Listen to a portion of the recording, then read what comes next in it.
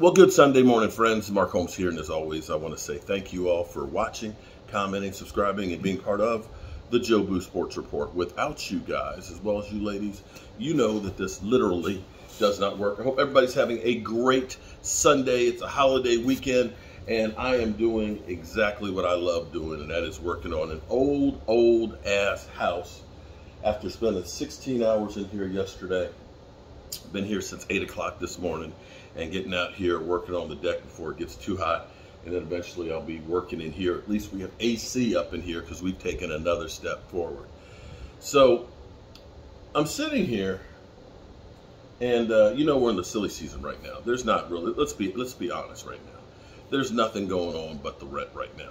There is no big news that's going on. You know, it is literally just kind of silly season right now. It's only speculation of what's going on about this, that, and the other, but no real news. But here it is. It is the 2nd of July.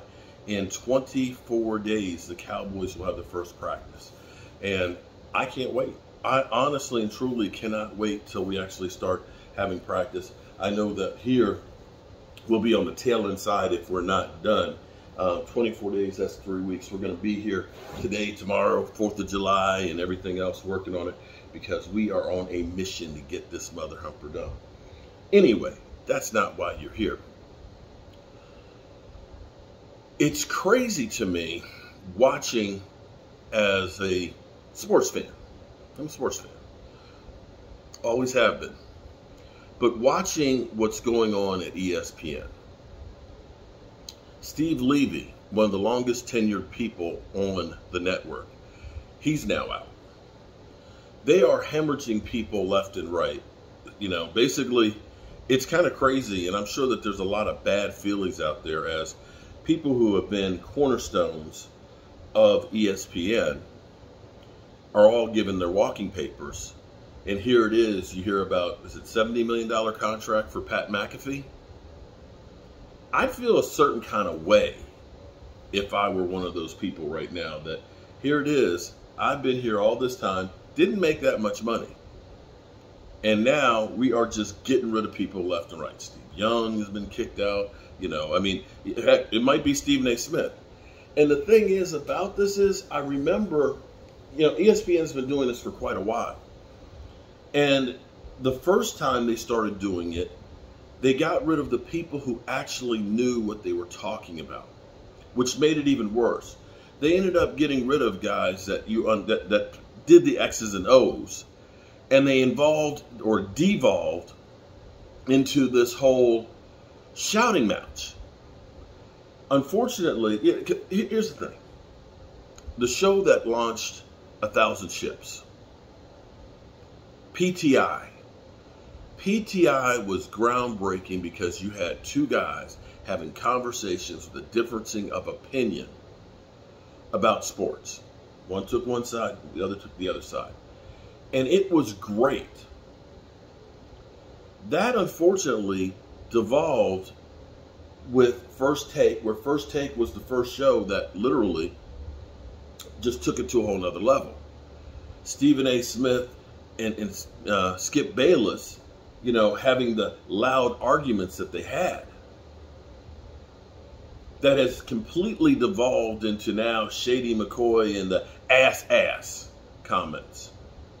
Where it's really, it's not even watchable anymore. It is just, it's just cray-cray is all it really is anymore. So now, you're just letting go the people that you enjoyed watching, the faces that you knew for Pat McAfee. Now, don't get me wrong. I love Pat McAfee. But is Pat McAfee, his 3 hours, enough to save ESPN? Because the problem is you've gotten rid of all of the talent that you've had. And you've put all the eggs in the Pat McAfee basket. Pat McAfee is not 24/7 sports. The guys and the faces that you got to get used to are gone. The people who had the real insight is gone. And that's what that's the reason why ESPN is here where they are now, because of the first time they did that. And this is another reason why you have to look at it and say, there's no chance that Michael Irvin is going to get a job back with ESPN. They don't have the money. The way they are kicking people to the curb, if there's any doubt whatsoever, and quite frankly, the thing is with the defamation lawsuit, that has no criminal bearing on it.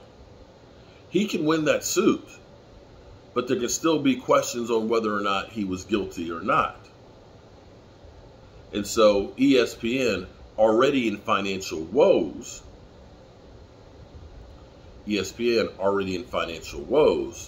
probably will not take a chance on Michael Irvin because they don't have the funds and the wherewithal to do anything.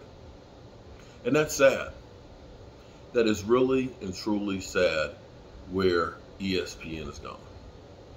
Well, we're getting ready for football season. We'll have a different ESPN. We'll have different bright young faces that nobody knows. I guess we'll have more of the shouting matches because that seems to be what everybody's going to. My hope is that Pat McAfee is a difference maker. And here's what I mean about this. Too much of a good thing can ruin it. PTI was a good thing. And then it became, every show was modeled after PTI, but taking it to another level. Became more of, let's have a fight verbally as opposed to a discussion. That the pendulum swung too far that way. And Pat McAfee is more on the other side, where it doesn't have to be about yelling, screaming, cussing each other out. Maybe the pendulum swings back some, and it gets back to what things used to be. And it used to be, you were brought the sports with what happened, and you could make your own opinion on what was going on. Somehow it all devolved into ass, no real take. Let's just be Jerry Springer. And I'm sure there'll always be a place for some of that, but just not with me. Alrighty, good people. We will be doing our live stream here at the Red Brick House, 5 o'clock. We'll be doing our Zoom-in call. This will be a first for here. We haven't done the Zoom call from here before, but we'll be able to do that, and I look forward to it. This place is changing in so much every single day. It was great last night. I was wetting down the walls so we can do more plastering and stuff in here, and realized there was a piece of sheet metal that was over the fireplace, and pulled that off. And lo and behold, all the soot and dust and sand and everything else fell out of it. And now, the fireplace is there. I wouldn't put a fire in there because the chimney's unlined, but it's a fireplace. This place, I love it. And it surprises me every single day. All right, I'll see you guys. Peace.